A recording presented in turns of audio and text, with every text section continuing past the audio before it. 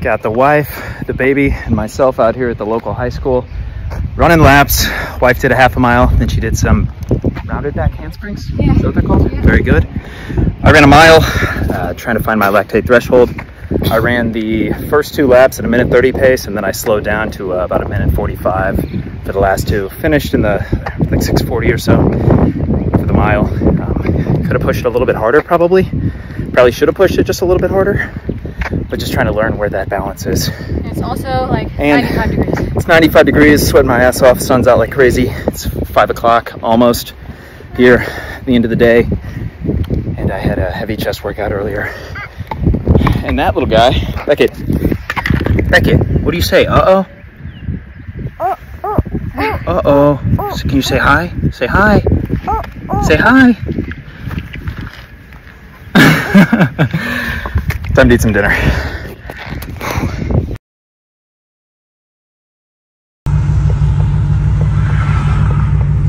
Headed to the gym for a little back workout. Thought I'd do a little pull in the GT500 out here in Mexico. So let's see how this goes, baby. She's making about 900 maybe to the wheel. Probably mid 8s. Uh-oh, we got a hero. Got a hero pulling out in front of me. See if I can still get this run off. I think we should be okay. They're getting some distance, so we'll see how it goes.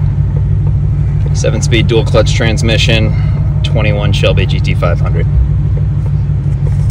Come on, light, give me the green. That is one thing about this light. It tends to stay red for very long with very short greens, but here we go. Let's see how it goes. Uphill, by the way. Here we go, baby. Windows down.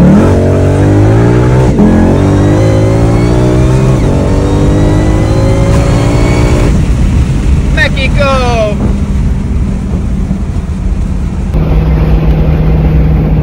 Alright, so I'm going windows up here for a minute. Oh, let's see if we can get this view. This view's a little bit better.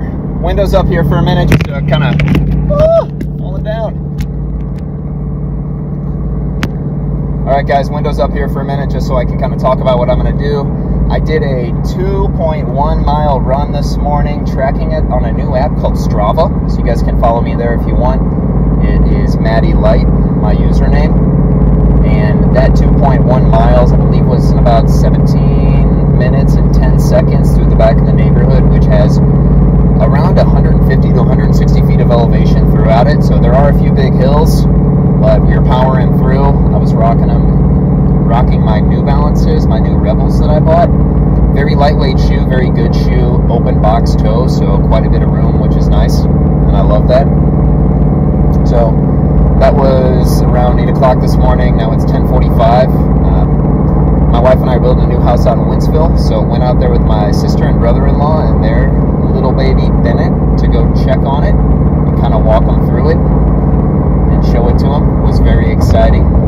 Our son Beckett, who is 6 weeks younger than Bennett, came with us, and that man just wants to run around everywhere. So that's what we did in between the run and now going to the gym. So going to Fit City, new gym that opened up here in the St. Charles area. Just about a 15-minute trek to get there, and it is a nice day, as in slight overcast, maybe a little bit of sun coming out, about 90 degrees here in the St. Louis area. So exciting stuff. Got my pre-workout, which is electrolytes, and I have some cluster dextrin in here. I also have some Gorilla Mind cotton candy grape, which has a very nice flavor to it with some creatine monohydrate, about 5 to 10 grams of that in here.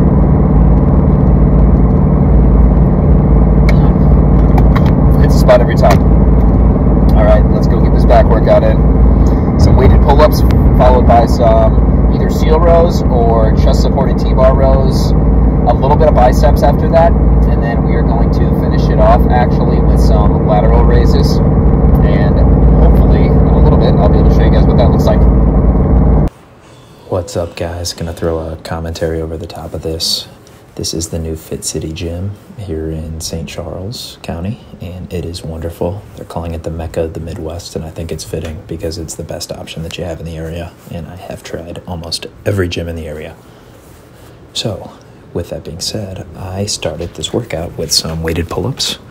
talking a little quiet because Beckett is sleeping in the next room, and there's a crazy storm going on here in the St. Charles area.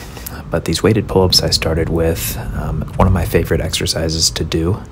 I actually use some rise straps they're like the rubber straps, in order to just help me get a better grip on the bar. So that's what you're seeing me doing here. I'm not actually strapping in, but I am literally just putting the rubber strap in between the rubber handle and my hand, because I feel personally like I don't need to wrap my thumb around the bar, and I can just get an immense amount of grip where I'm not slipping, and I don't have to let my grip be the determiner of when I am finished with these sets. You'll see that I'm coming all the way down to a dead hang, and I'm doing my absolute damnedest, even with the 45-pound plate attached to me here, to get my chin up over that bar.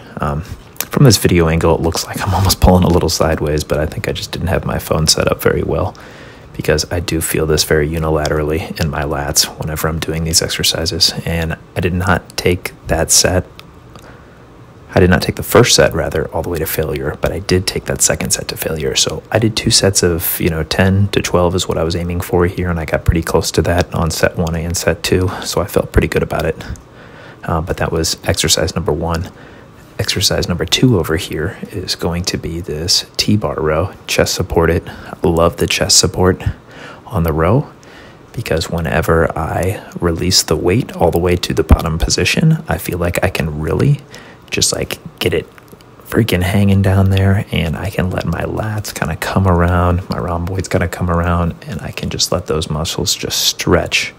So really emphasizing that stretch bias on this movement in general. And the best thing about this T-bar row is you can see where my hands are placed there. So those do fully rotate 360 degrees. So as I'm pulling back, if I want to bring them in a little bit, I can, which is wonderful. And you can see what I'm doing here is I'm doing my damnedest to drive my elbows back behind my back.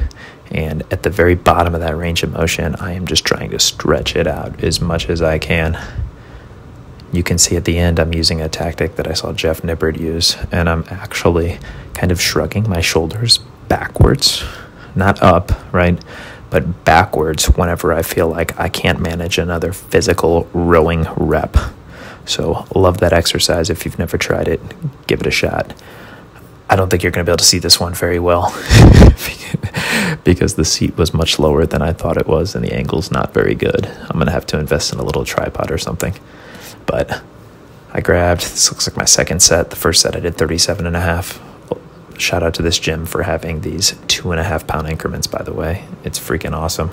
But I literally just did some dumbbell curls here. Are these the most scientifically proven movement to grow your biceps? No. Have I done them for the last 12 years, and do I absolutely love them? Yes. Is the mechanical tension great at the bottom of the movement? No. Does it give your arms a little bit of a break before you go to do that next concentric rep? Absolutely it does. So pros and cons to every movement, guys. The key is finding something that you like and sticking with it, and progressively overloading it and deloading it from time to time. Something that you'll hear me say, and something that I've heard a lot lately, which I love it, is that there's no such thing as overtraining. There's just under-recovering. And I could go off on a tangent about that, but really making sure that you're recovering before you go back into the gym is critical. I think there is a point of diminishing returns when it comes to training, but as long as you're recovered before you go back in and hit that next workout, you're gold. If you're not recovered, you should probably wait an extra day, or you should reevaluate how hard you went that previous time, because you're probably doing more damage than good. So this exercise is wonderful, and if I don't, there's 3 different ways that I like to do lateral raises, I guess I should say. This machine is freaking awesome. I absolutely love it. It's the second time I've actually ever got to use one, and I'm so happy that this gym has it.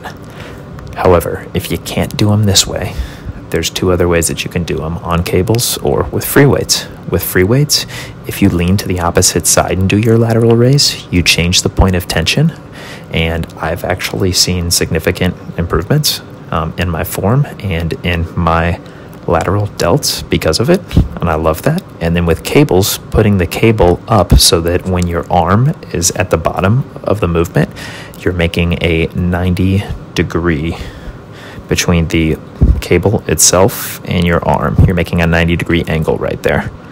So you can see that I'm just showcasing this bicep machine in the last part of this video here. I did do this, and I did do this before the cables. I just totally forgot to record it. So here's another angle just from behind on me doing these lateral raises.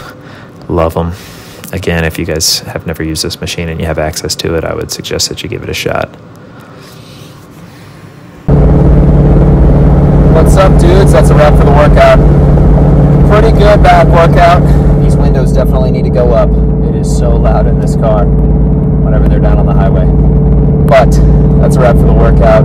Great back workout, a little bit of arms, a little bit of shoulders as you saw. Some very unique Atlantis machines at Fit City. There's AC on. It is hot, hot, hot out here. Hotter than when I was heading to the gym. Now that it's midday. But those Atlantis machines are wonderful. Really well engineered, I would say overall. Top of the line quality. Better than 90% of things that I've found at the multiple gyms that I've been at over the years. I am going to get some lunch, and I track everything through an app called Macro Factor. Jeff Nipper is one of the founders, I believe. That's how I got turned on to it in the first place. In my opinion, it is much better than MyFitnessPal. Yes, you do have to pay for it, but it's not that much money, guys. It boils down to like $7 a month. So well worth it. It'll kind of coach you through losing weight too. And I decided just to use the features just to see how they work, and they're working really well. I started dropping body fat, and I've been maintaining my strength and muscle, so I'd say it's well worth it. Highways are getting a little crazy out here for some reason, so I'll talk to you guys later. So after that workout, I came home, made some freaking food. I decided to make some tostadas just because they're really simple to make. They have wonderful macros, and I've been really, really into corn tortillas lately. If you throw a little Pam down in your pan, you can fry these things up a bit with little to no extra fat, and you can have some absolutely delicious tostadas.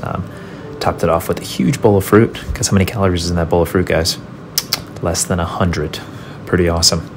All right, guys, and the next day, you can see it in the new little intro that I posted for this video that I made up, but Nikki and I are building a new house about 20 minutes away from where our current house is. As the family's expanding, we need more room, so we said it is time. So here is the framing. You can see the house is framed here, the roof's on, which is great since it's been storming so much lately, and the windows are in now too. I don't think they were in yet when we were here. Maybe they were.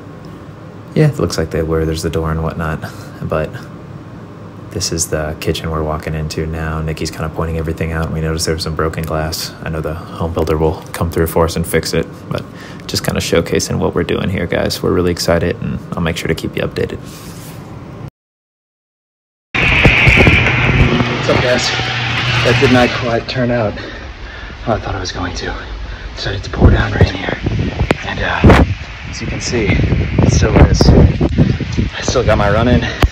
Didn't let it stop me, although it didn't start until I started going maybe about half a mile in or so. And then it started coming down so heavy. I actually had a guy stop and ask me to get in so he'd give me a ride home. One of the guys in the back of my neighborhood, nice guy, but I declined. Said I love it, and that's how I feel about this morning. I do love it. I love the challenge. Not really any pain. A little bit of sweat, but you wouldn't know it since the rain was nice and cool. It definitely dropped, 10 degrees or so as it started raining. So that kept me nice and cool. In fact, my ears are like cold, like fall time cold, where I feel like I need some earmuffs or some shit. So I'm soaking wet. My shoes are soaking wet. Everything about me is soaking wet. Didn't even feel like I needed to drink out my water bottle. I was gonna do 4 miles this morning, but it's just coming down so heavy. I couldn't even look up. I had to look down while I was running. But I am familiar with the back of my neighborhood, so it was okay. Anyway, got it in anyway. Documenting the process. Talk soon.